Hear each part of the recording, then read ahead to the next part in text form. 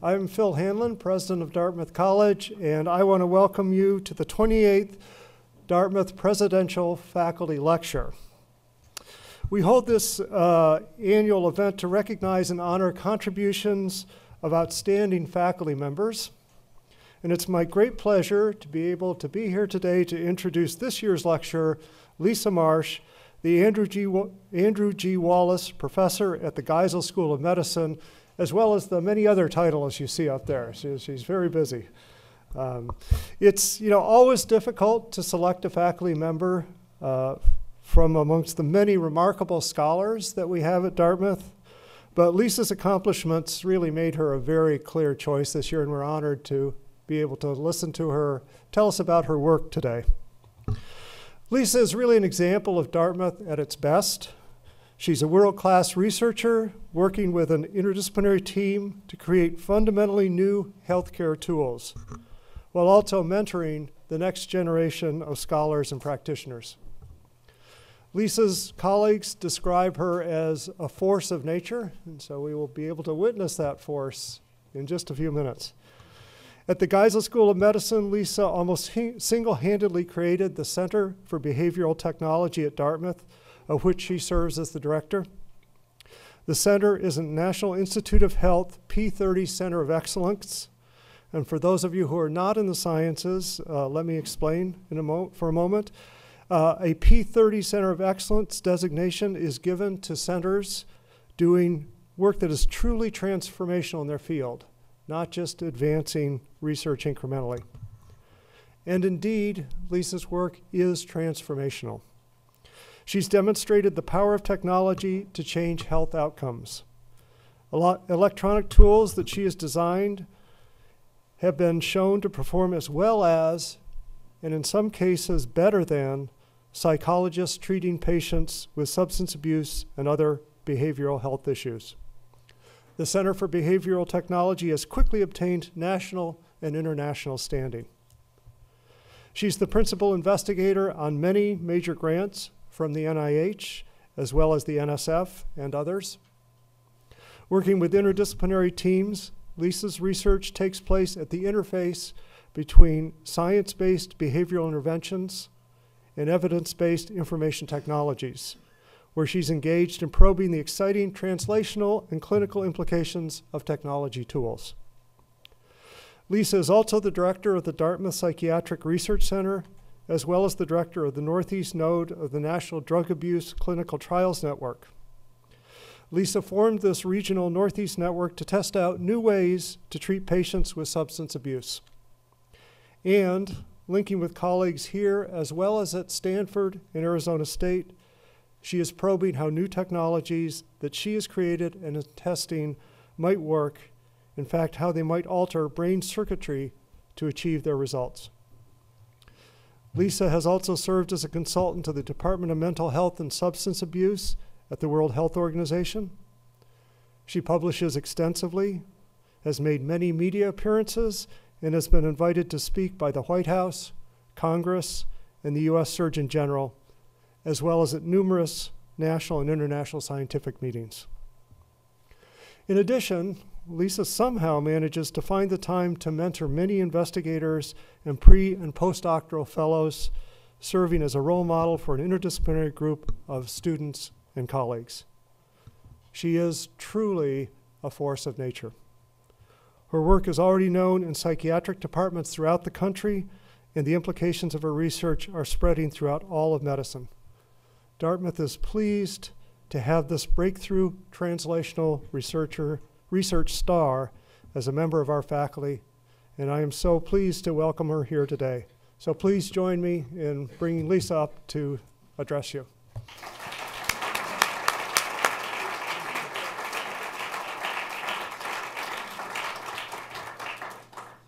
Well, thank you so much for that terrific introduction, and it is such an honor to be here today as the 28th Presidential Faculty Lecturer at Dartmouth, and I'm so appreciative to Dr. Hanlon for the invitation to serve in this role.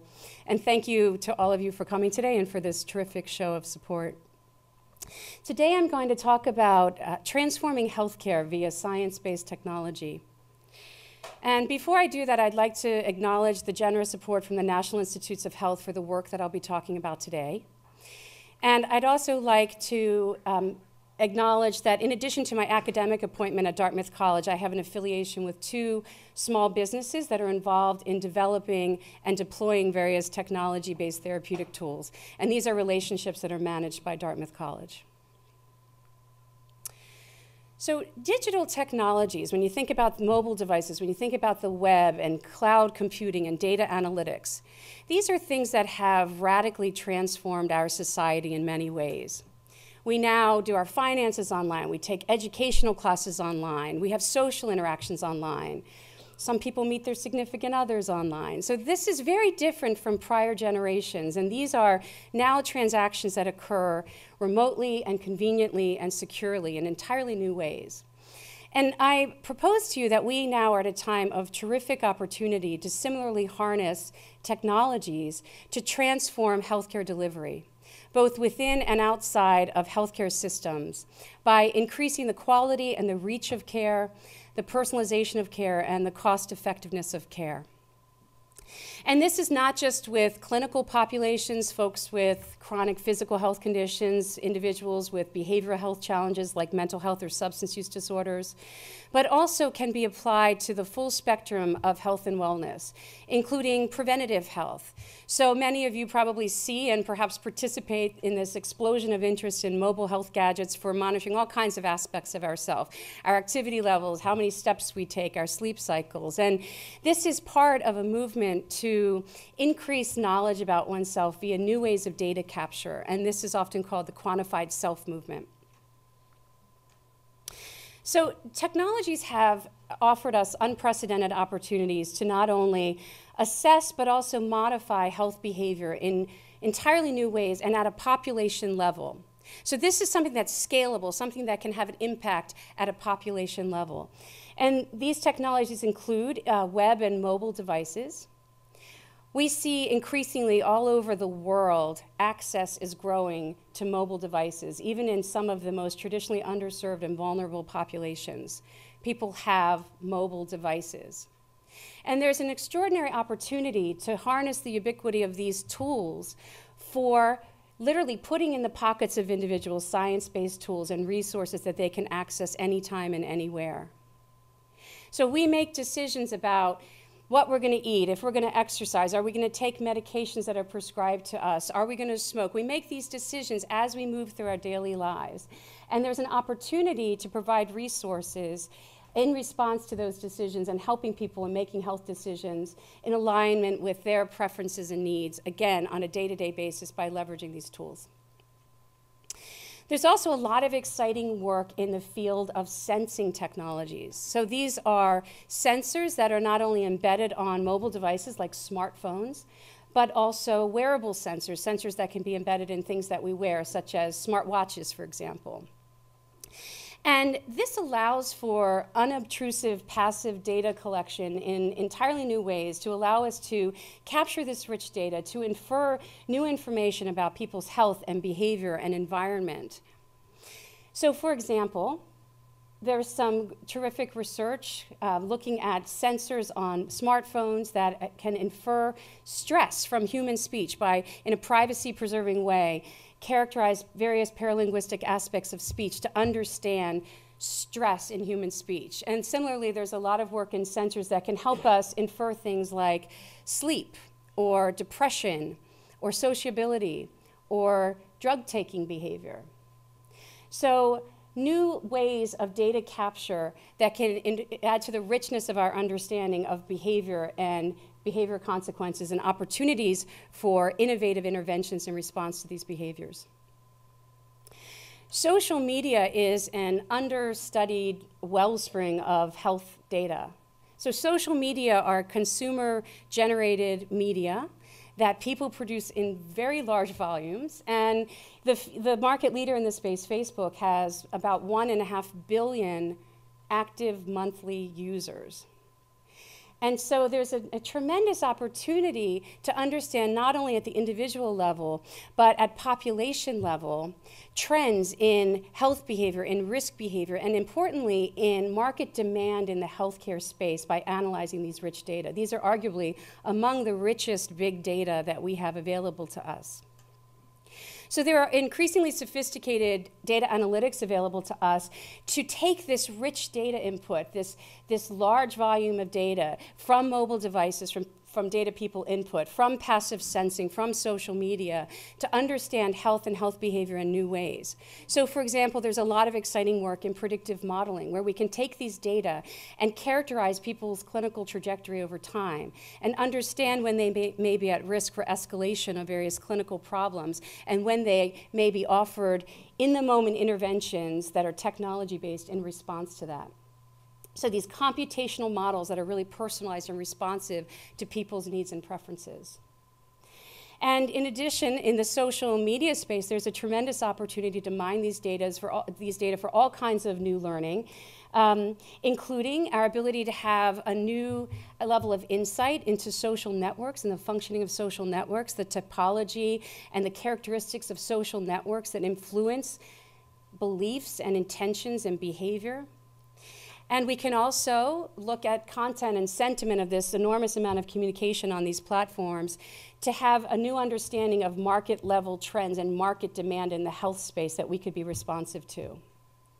So collectively, these types of technologies allow us to have new models of data capture, new ways of understanding people's trajectory over time, new ways to inform intervention delivery that are provided based on people's needs and preferences. And arguably, this is really a consumer-centric focused model and is consistent with the spirit of precision medicine. It's not how we typically define precision medicine, but it's in the spirit of providing personalized resources and tools to individuals. So one of the important aspects of technology is its reach potential, the ability to push out to very large numbers of end users evidence-based therapeutic support tools. By centrally deploying these tools and ensuring that they can be widely accessed, again, all over the world. And when we deliver technologies in this way, we can assure that they're delivered with quality, so we know that there's going to be fidelity in the way that these interventions are used, and they can be wedded to science-based interventions and empirically supported care. And we also have an unprecedented opportunity, I think, with technology to offer new levels of personalization in the resources that we provide. So if the data suggests that there are dimensions on which we need to personalize, like people's cultural considerations or cognitive functioning level or whatever profile of needs and preferences they present with, we can create systems that flexibly respond and are adaptive to that. Additionally, this is a new opportunity for patient engagement, for patient empowerment, allowing people to play new leading roles in their own care management. This is very different than our traditional models of physician-patient relationships, and again, allows for new levels of patient empowerment. Another promise of this approach is the opportunity for on-demand access. So this idea that you can have anytime, anywhere, 24/7 access to therapeutic tools and resources that may be meaningful to you, may have utility to you as an end user. And some people call this just-in-time therapeutic support. So the idea is that when you may need access to some clinical support tool, you may have it available to you right there in your pocket. And there are a growing number of studies that have shown that when you use mobile tools and resources in this way, that you can indeed prevent costly escalation of clinical problems and associated unnecessary healthcare utilization. So for example, we just finished a trial with chronic pain patients who were receiving pretty much medical interventions, opioid medication, injection treatments, surgical types of procedures.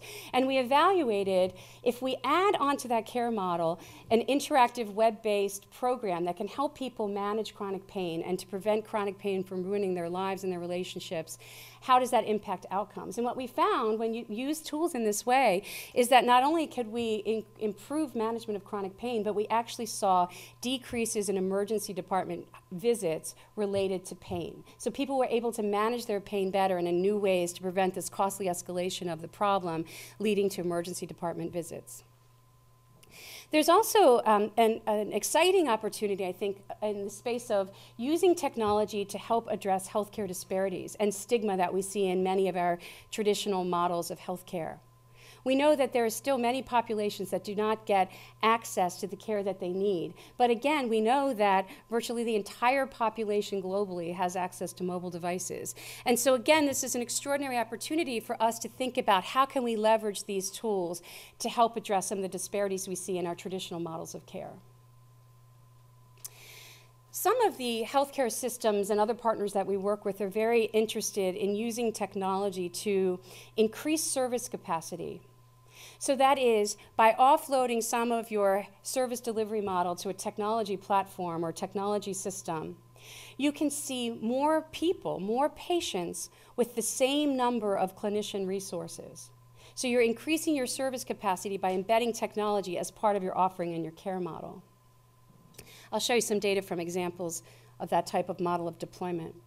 So I'm not trying to suggest that technology is the solution to all of the complexities and challenges that we have in our healthcare system, but the data are very compelling, and I'll give you sort of a big picture summary of what we're seeing in this space later in the talk. But the data are very compelling that there's a terrific opportunity to leverage these tools to have a public health impact at a population level.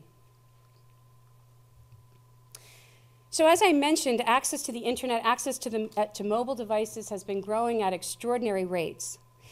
The latest statistic is that 98% of the world's population has access to mobile phone services. So right now, the estimates are just about 7.5 billion mobile phone subscriptions worldwide.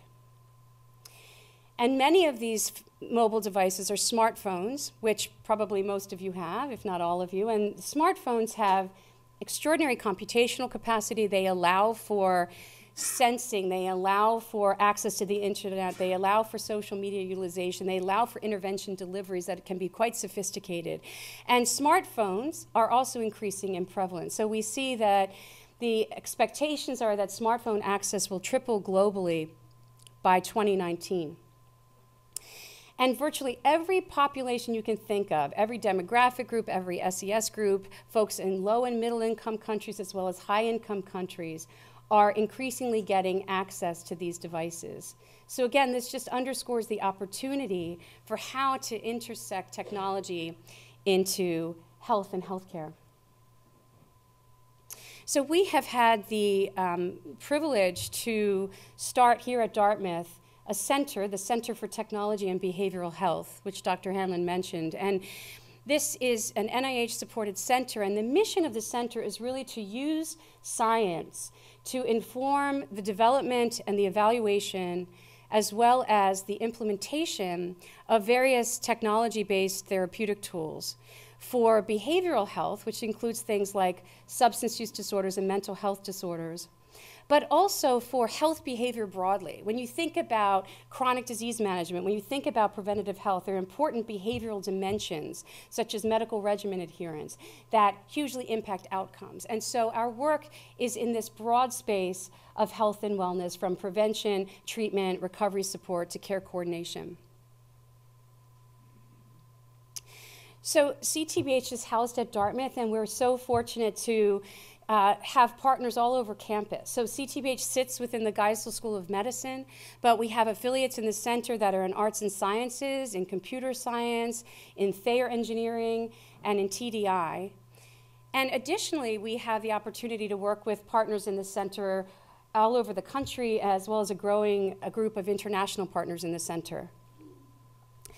And I think what's really exciting about this group is that it is truly interdisciplinary. So we have folks that specialize in behavioral health and the science of behavior change, but we also have collaborators that specialize in things like ubiquitous computing and data analytics and emerging technologies and novel research methodologies in this space, and implementation research and health economics and health policy and social media. And the group focuses on a wide array of phenomena, from substance use to mental health to chronic pain to HIV to trauma to managing chronic physical health conditions like diabetes and hypertension and obesity. And with many populations, from small children and adolescents to aging populations to chronic drug users to smokers to people living with HIV, people living with other chronic medical conditions. And the work that the center does is done in many contexts. So it's not only in addiction and mental health specialty programs, but also in primary care and in hospitals and in emergency departments and in criminal justice settings and in schools and colleges and direct-to-consumer online types of studies. And I mention this because I want to underscore that technology can be useful in adding value to care delivery in a wide array of contexts and for a wide array of populations. So the work that the center is involved in is very translational in that it involves a lot of basic work in developing and refining technologies and tools to understanding questions of, are they feasible, are they comprehensible, are they acceptable to lots of different end users. We do a lot of experimental trials, looking at, do these tools work? How do they work? What are the mechanisms of action? How can we make them more potent? Two, we do a lot of national studies, multi-site types of studies of clinical effectiveness and cost effectiveness. And then we have a core of the center focused on implementation research, which is on how do you take an empirically supported technology system and promote its adoption and sustained use in some care delivery system in a way that brings value to all the stakeholders in that system. So not just the end user, not just the consumer or the patient, but the clinicians and the payers and the regulatory structures that these things sit within. And so really understanding what's going to add value from multiple stakeholder perspectives. So in this space where you see this tremendous interest in mobile health and all kinds of gadgets emerging that can help you with all kinds of aspects of health, our center is focused on using science to develop methodological and conceptual frameworks to drive in a science-based way transformation of healthcare using technology. So this slide summarizes about 15 or 16 years of research from using technology with a wide array of populations. I'm going to show you some data in a minute, but I want to give you sort of the big picture of what we see in this space, which is if you develop these tools well, and development it can hugely impact the effectiveness of these types of tools. But if you develop tools that really have value and relevance to the experience and utility to your end user, you can generally see this pattern of results, which is that you can have tools that are highly useful and acceptable to diverse populations. You can have a large impact on health behavior and health outcome for many different types of end users. You can see outcomes that are as good as and often better than what we get with clinician-delivered care. And some people react to that and say, oh, you're trying to replace clinician-delivered care with technology systems. And what we know is that, first of all, in some cases, we don't have a sufficient workforce to meet need for clinical services, like in the behavioral health arena that we work heavily in. We know that there's an insufficient behavioral health workforce to meet need, and so there's a tremendous opportunity to think about alternative ways that are scalable to reach unmet need. We also know that people aren't with their clinician all the time, right? They have these episodic, sort of infrequent connections with the healthcare system. And so it's important for us to understand that there are active ingredients in these tools that can have an impact on behavior, and including health behavior, as people move through their daily lives. We also see that we do indeed can increase quality, reach, and personalization of care with this approach. These can be cost-effective tools. And also, I think what's quite exciting is that these do not have to be static systems. They don't have to work in a very rigid, specific way, but rather they can be adaptive. They can change, and what's offered to an individual can change over time based on people's changing clinical trajectories and their needs and preferences. I'd like to say a few words about behavioral health, just to first sort of underscore the significance of addressing this in the work that we do. Mental health and substance use disorders are quite common, perhaps more than you may know. About 1 to 4 to about 1 to 5 adults are diagnosable in this country with 1 or more mental health disorders. And about 1 in 10 are diagnosable with 1 or more substance use disorders. And what we know is that individuals who have these behavioral health challenges are among the most frequent and the costliest utilizers of our healthcare system. So the estimates are that about the annual economic cost of mental health disorders is about $300 billion.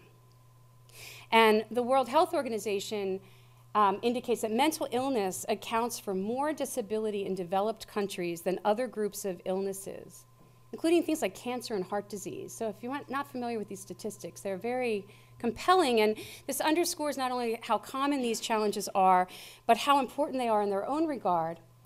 But additionally, what's also important is the important role that behavioral health problems play in other areas of healthcare management, such as physical health conditions, chronic physical health conditions. We know that behavioral health problems are highly prevalent among populations with chronic physical health conditions, which about 45% of Americans have 1 or more chronic physical health conditions, and accounts for about 75% of our healthcare costs. So for example, folks who have diabetes have roughly between 40 to 72% co-occurring incidence of depression, and about 50% co-occurring incidence of anxiety. And what we know is that when behavioral health problems are comorbid with other physical health conditions, the outcomes of care are worse and the cost of care is higher. So we see things like lower quality of care, poor response to treatment, worse medical and psychiatric outcomes, higher mortality and higher cost of care when these types of problems co-occur versus when they do not. So back to the case of depression and diabetes, when these things co-occur, we know that healthcare costs increase by 50 to 75% versus diabetes management in the absence of depression.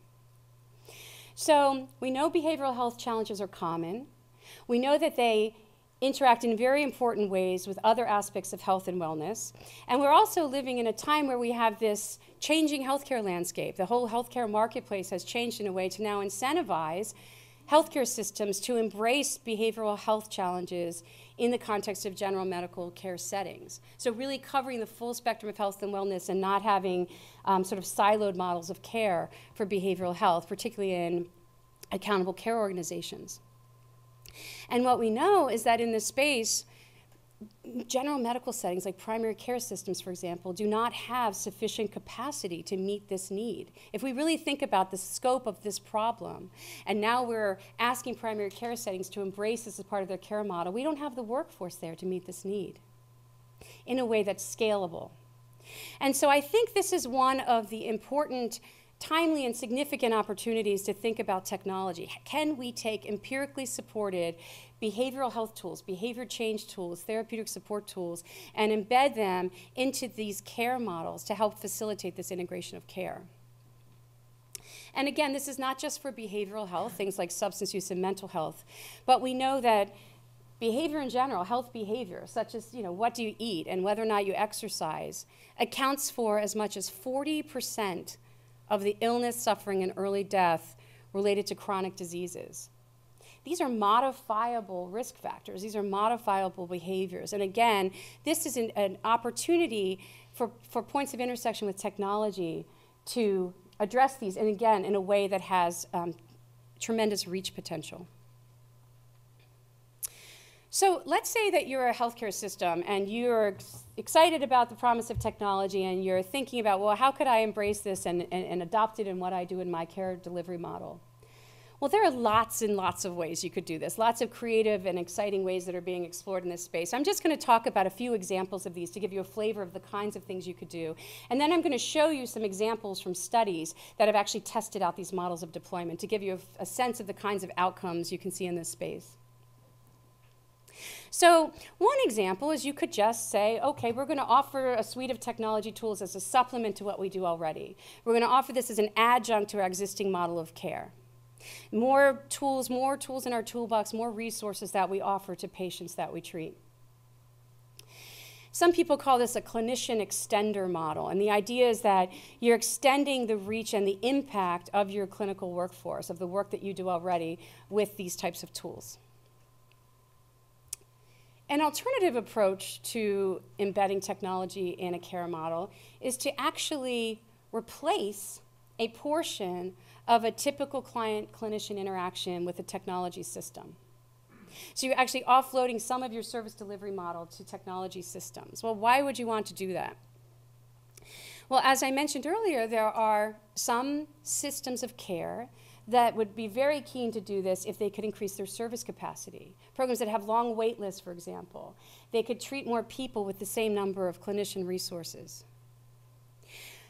Alternatively, this kind of model of care could allow clinicians to have more time to deal with patients who have more intensive needs, who need more time. And so this kind of model could help allow for that. And yet, a different model altogether is just to think about offering these tools as standalone interventions. We don't have to limit access through healthcare systems, but rather can go direct to consumer in this approach. So this might be very relevant in rural settings where people don't have access. It may be relevant in situations where people don't want to go to our traditional models of care. Again, an example from the behavioral health space, 90% of people in this country who are diagnosable with a substance use or mental health problem do not go to our existing models of care. We're touching 10% of people with these complex challenges in our models of care. What an unmet need and what an extraordinary opportunity to think about new ways to access and provide resources to this population. So what I'd like to do now is show you some data, and I'm going to show you data from one tool that's just an example of a technology tool in this space. This one happens to be one that we and others have had the chance to study in maybe 7 or so NIH projects, and this happens to be an interactive web-based tool that's mobile accessible for substance use disorders. So this is to help people change problematic drug use. And this tool, I'm not going to go into a lot of detail about it. I'd be glad to talk about it in more detail if folks are interested. But the tool is basically wedded to sort of the gold standard of behavioral treatments for addiction care, and uses informational technologies that are interactive, that are designed to promote engagement and skills acquisition and help people apply what they're learning to their daily lives. So it's really sort of taking the science in these two fields and merging them into this interactive platform.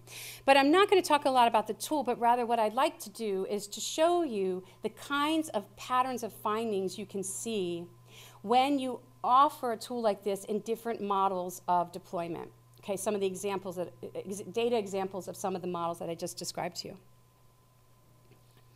So the first trial is a partial replacement model, which basically showed that if you replace 80% of addiction treatment with mobile technology, outcomes are as good as the gold standard of clinician-delivered treatment. Okay, so let me tell you about the design. These were opioid-addicted adults. So these are folks addicted to heroin or prescription opioids, which I'm sure you all hear, the national dialogue about the growing problem we have in this country with opioid addiction and overdose deaths associated with opioid addiction. And that is this population. These are adults entering treatment for opioid addiction. And everyone in this study received this medication. It's called Suboxone. The generic name is buprenorphine. And it's a medication that stabilizes the brain neurochemistry of people with opioid addiction.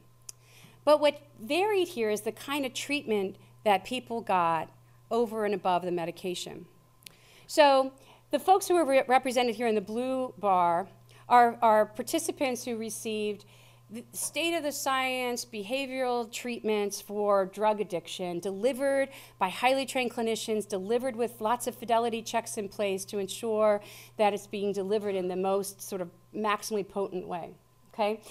Folks who went into the group that's represented in red here, they had clinicians, but they saw them maybe 1 out of every 6 sessions, and the majority of the therapeutic intervention offered to them was delivered through this web-based resource that I described. And then folks who are reflected here in the gray arm are patients who received what's called standard counseling and addiction treatment. What most of our addiction treatment systems around the US offer to this population of opioid-addicted patients. And so the message here is that even when you offload a majority, roughly 80% of your treatment platform to a mobile technology, the outcomes are comparable to what you get from exclusively clinician-delivered care, both of which are better than what we typically do in this country for addiction treatment. So we're getting outcomes that are comparable to the gold standard of care. So that's one example of how you could use this kind of approach. And again, in addiction treatment programs, you may or may not know, they often have extraordinarily long wait lists. And so a model like this could help with increasing service capacity.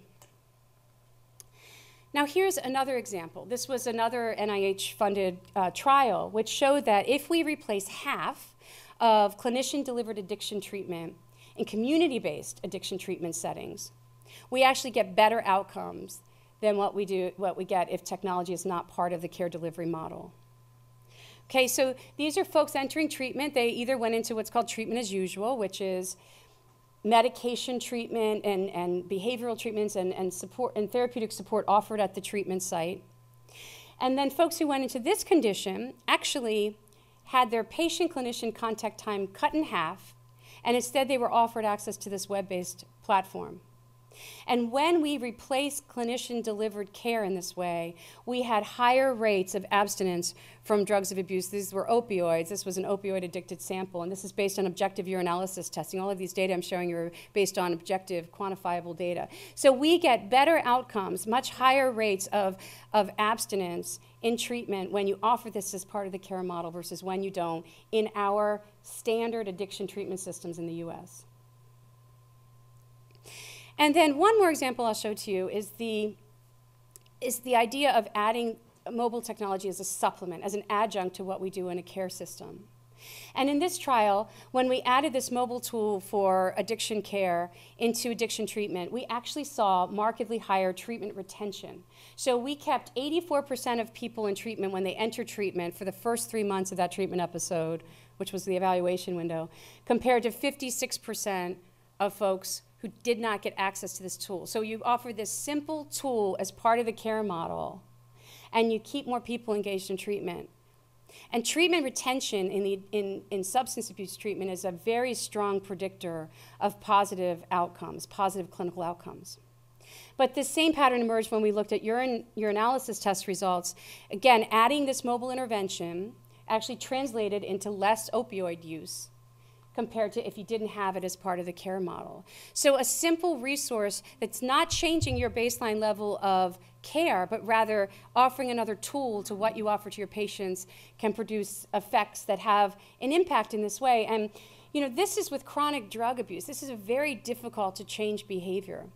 But what's exciting is that, I'm just showing some examples, but we also see similar robust effects in many other areas of health.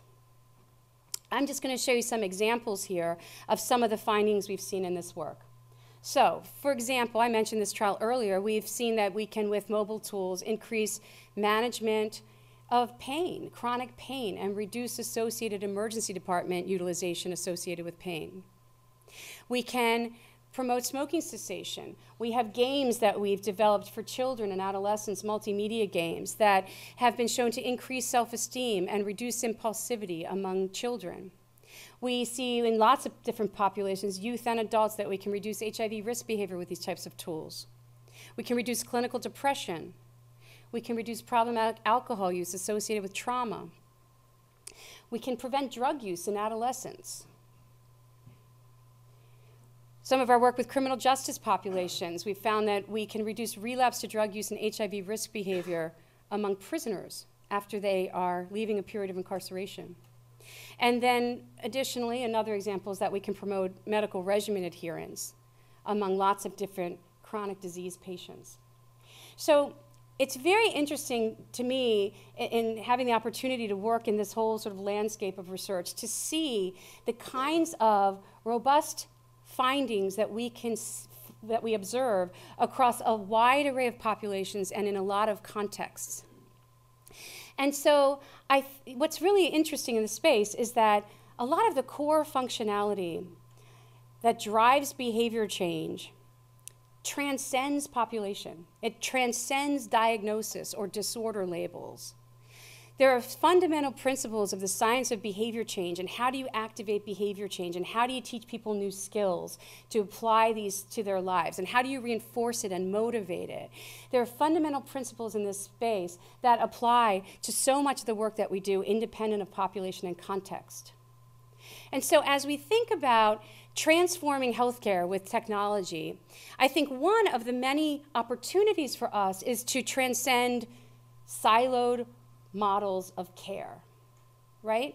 So when you look at mobile health tools that are out there, you see, here's an app for depression. This one's if you want to track your sleep, and you use this other thing if you want to track your activity levels. And if you have a substance use problem, you use yet a different tool. And what we know is that these problems often co-occur. And what we know is that a large amount of what drives effects and drives behavior change across a wide array of problems overlaps across different populations. And so we don't have to put artificial constraints on technology platforms to just have siloed tools, but rather can embrace this full spectrum in an integrated platform. And an example of that, we've been, as part of a startup that I'm involved in, have created an integrated platform that's really designed to take the principles of the science of behavior change and create self-monitoring and health behavior change tools that are arguably usable and useful to any end user. So there's a common sort of portal of entry and resources and tools that people can use, but then based on their own profile of needs and preferences, then you can bring in all the science-based tools for whatever their issues are, whether it be drug abuse, whether it be pain, whether it be hypertension management, whether it be medical regimen adherence. So we call this system square two. It's kind of like a don't go back to square one, you know, so square two. And the idea is to embrace the fundamental principles of a science behavior change, again, that can be flexibly used by different end users. So I'm just going to show you an example of this to show you the kinds of things that you can do in this space. So square two embraces things like what's called behavioral activation. How do you activate behavior change? Problem-solving therapy, cognitive behavioral skills therapy, principles of behavioral economics that have been shown to be important in incentivizing and motivating behavior change. But it does it in a way where you don't have to take on a label. You don't have to say you have DSM-5 diagnosis X and here's the treatment for that, but rather it's what's important to you? What are your values? What are your goals? Who's the person you want to be? And what's getting in the way? What are the barriers to this? Maybe it's depression. Maybe it's insomnia. Maybe it's something else. So the idea is to provide resources to help people achieve personal goals and bringing in all the science in a way that can be used in this kind of framework. So just a few screenshots. This is a mobile app that has different sort of features where you can go through an exercise of identifying values and goal setting. There's lots of guides, hundreds of guides, and growing that can be pulled in based on your combination of needs and preferences. So you can go through a functionality of identifying values. It includes things like value sorting exercise. What's most important to you? What's least important to you? How do you translate that into objective, measurable goals, things you can track? So maybe someone wants to lose weight, or maybe someone wants to change their diet, or maybe someone wants to deal with depressive symptoms, or maybe someone wants to deal with a chronic medical illness. These can all be things that are tracked and measured. This is just an example of one of the guides that are in the program. But on your mobile device, this is a kind of interface you can update on a daily basis. So this person's tracking their weight every day and putting in on the right column what their weight is. They have a goal of exercising more than 2 times every 7 days, and so they update when they've done that. They want to measure on this happiness scale. What's their score today on a happiness scale? And they can measure that. They want to drink 8 ounces of water each day, 8-ounce glass of water each day, at least 8 times. And so they can measure how many they've done. So you can track on this interface what you're doing for anything you want to track. And then you can see a historical grid of your ability to meet your goals over time. So again, this is a single screen on a mobile device with all of these icons. So you have these icons associated with your goals. And so your weight, you can see, well, this person started here, and now currently this is the current weight. And then for activity levels, you can see their trajectory over time. For the happiness scale, you can see their score over time. So this person was drinking 8 glasses per day, but look, today they only drank 7 glasses. And so this troubleshooting functionality pops up and it says, you know, what happened here? Let's figure out what could you do differently to be successful next time. So there's lots of troubleshooting pieces that pop in based on how you're doing. These are data that are input by end users. This system can also pull in sensing data. It can pull in lots of data from different devices. And again, there's functionality to help people when they're challenged with motivation or having obstacles, and there are different resources you can pull in for that. There's a social media piece where you can have the system automatically communicate your successes and your sort of journey in working toward your goals with an extended support network of your choosing. And so it could be your sister or your child or your mother or your friends. And you can have automatic reporting of, look, I got a 20, which is a great score on my happiness scale.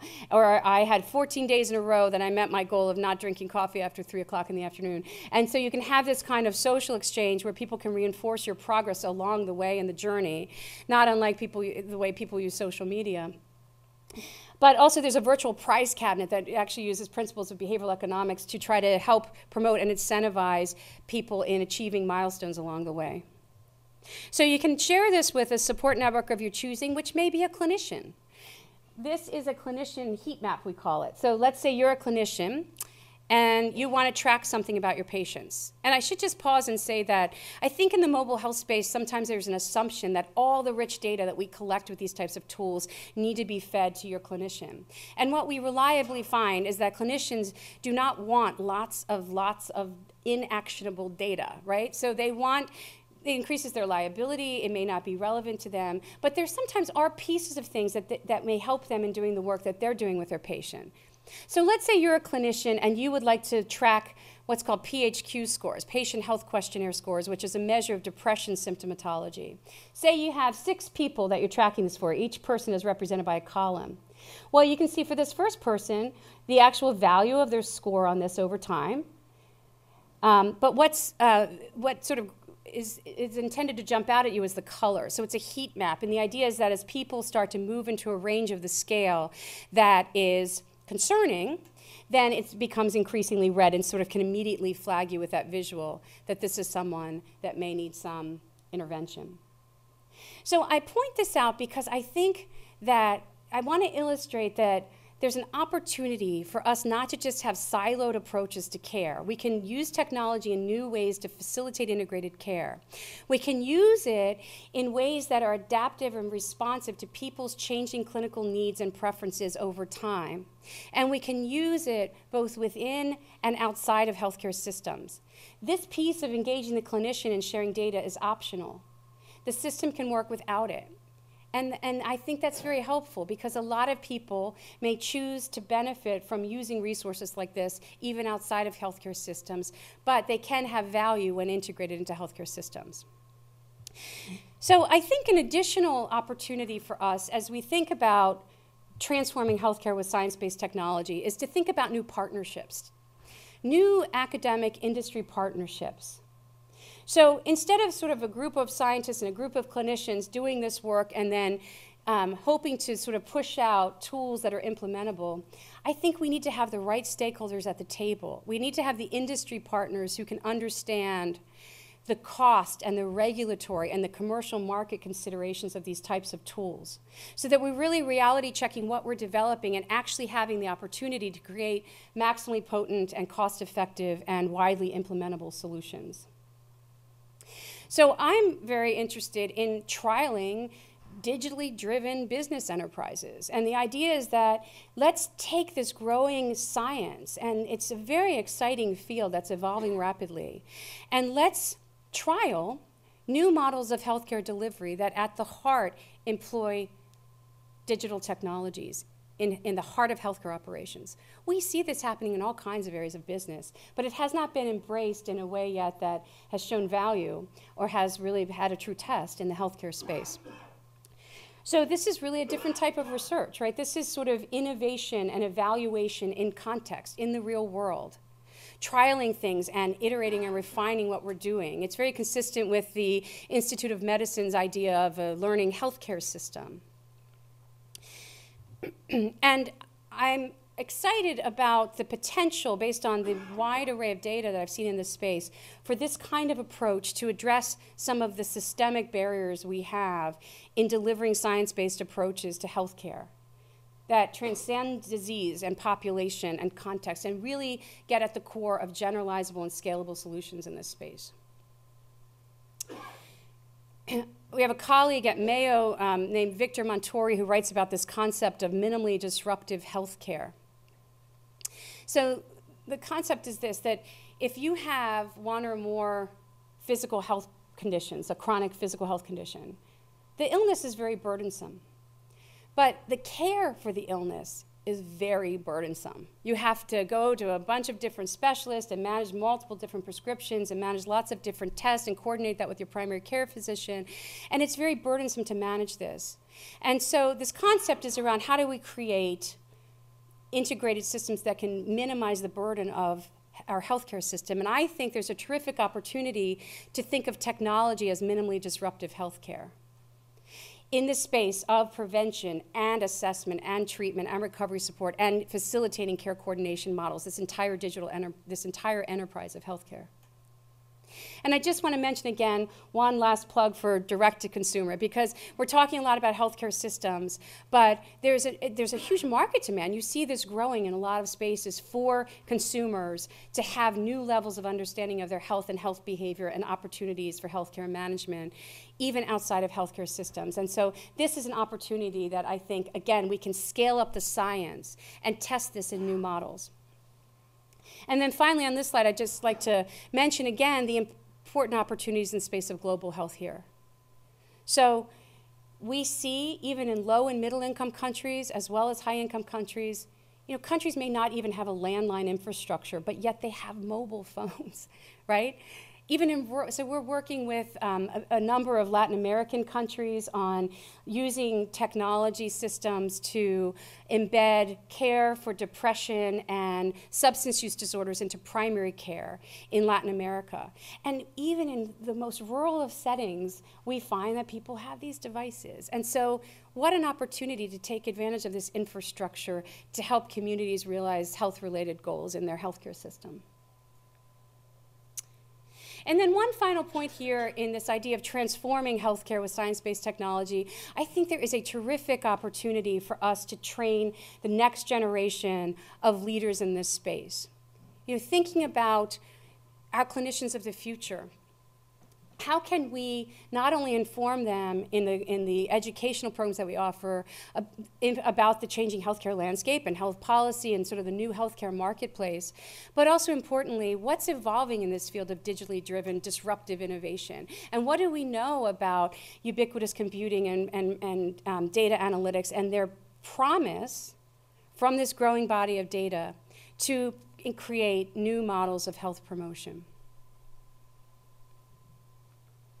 So I have to shamelessly plug our book. This is an edited volume that the Oxford University Press published, and we were so fortunate to get such terrific authors to contribute to this, really truly leaders in their field, who together in this volume have reviewed the state of the science of how to best develop technology tools in the health space, how to best evaluate them, what are opportunities in evaluation, as well as opportunities in implementation, what are the regulatory considerations, FDA considerations, all kinds of different topics have been embraced in this volume. So for folks who may have interest in this space, I wanted to make sure you knew about this resource.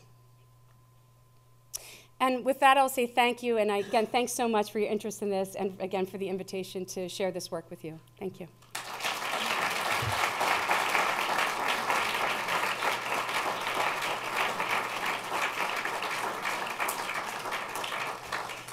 So we have about 5 or 6 minutes. If folks have questions or comments, there's a mic that we can pass around.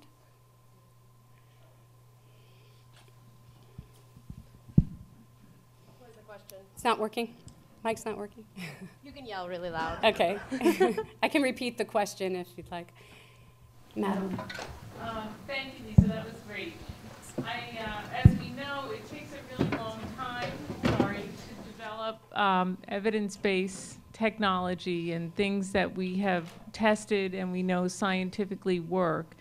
And I think there's a lot of future in this, and so the flip side is that there's probably going to be a lot of businesses that are putting out things that aren't well tested. Right. Have you thought about kind of any kind of regulation or branding or licensing? Like, how will the consumer know the difference between something that has been tested and is effective and something that is just on the market? Yeah. For I think that's a time? great question, and I think this is part of the importance of having the right partnerships, the academic and industry partnerships together to have the groups there that sort of can bring what they do best to that initiative. So the academic partners can bring the science to this and the careful evaluation of this. But the industry partners who are moving into the space anyway can have the science feed what they do, but do it in a way that really is going to have the promise of being scalable and having a sort of population level impact. But I think you're right that right now there's a lot happening in industry and tools being pushed out that we have no idea if they're effective or not, or perhaps, you know, in some cases may be harmful, but we don't know because they haven't been carefully studied. And yet what's being developed carefully in the scientific community isn't getting out in the field. It's just going into publications or talks at scientific meetings. And that's an enormous problem. And so I think that this is the opportunity for us to have new models of partnerships and shared vision and shared mission in the work that we do to merge these things together, because it is a very difficult marketplace for consumers right now to navigate, I think. As just an aside, the center website actually is listed here. We do have what's called a program review resource where we've tried to create a centralized resource for people to understand the presence or absence of any empirical support for a wide array of tech tools that are out there. So you can go there and sort of get a flavor in non-scientific language about, about the question you're asking. But it's not the solution. I think we need entirely new models of development and evaluation with new partners. Yeah. Any more questions?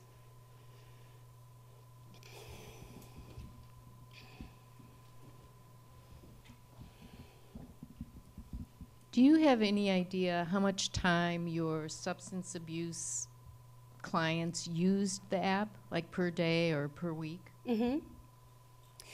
Well, what we find is that most people who are trying to change chronic addiction generally use a tool like I described today on a fairly ongoing basis. So it's not sort of a brief intervention. These are resources that are really helping people to change patterns of behavior that are self-defeating and really learn new lifestyle, sort of restructure lifestyle and learn new skills and sort of new patterns of behavior to replace that.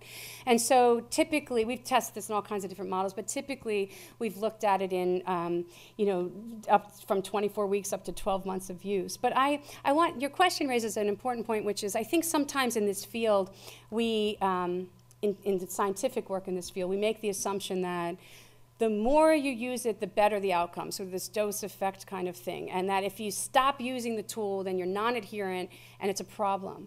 But what we're seeing in this space is that there are some very clear mechanisms of behavior change that we see really drive effects.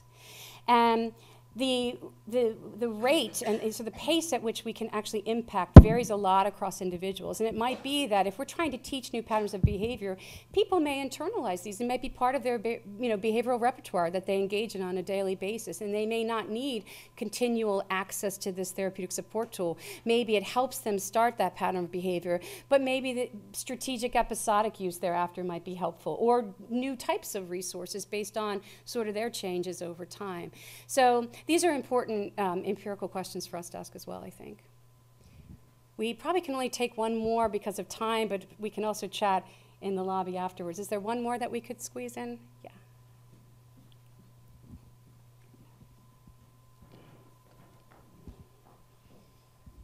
Great talk as always. Related to the first question, we're almost paradoxically, as a research enterprise or a scientific enterprise, we're in a love triangle with technology, where things are discovered in academia, and then they take Fitbit or anything for it, and then they go to tech, and then we end up playing catch up, and then we bring it back into our research sphere. Mm-hmm. Can we close that gap somehow so that we don't end up playing catch up to technology, and instead take things that are found in academia, take Affectiva, for example, artificial intelligence-based facial recognition of emotions and take it directly to research. And so maybe then we can hasten our ability to take it to the clinic instead of playing catch up. I think it's a great question, and I think it first of all underscores the importance of interdisciplinary partnerships and sort of new types of partnerships so that we're not working in these silos in academia. I think that's really important. I think it also speaks to the types of research designs that we do. I mean, randomized clinical trials are very elegant, but they're incredibly lengthy, and by the time you learn what you're trying to learn, the results are outdated. But I think it also speaks to the type of studies that we can do, which is we know that the technology of the moment is going to change rapidly, right? We know that. But what we can do, I think, is understand what are the fundamental principles by which we can employ these tools in the therapeutic space, and what's going to sort of transcend the technology of the moment. Because there are some principles in this space that persist even as the actual gadget of the day or the social media site of the day change. And I think there's a lot of opportunity in our work to have some guiding principles around that. So thanks for the question. And thank you all again for coming.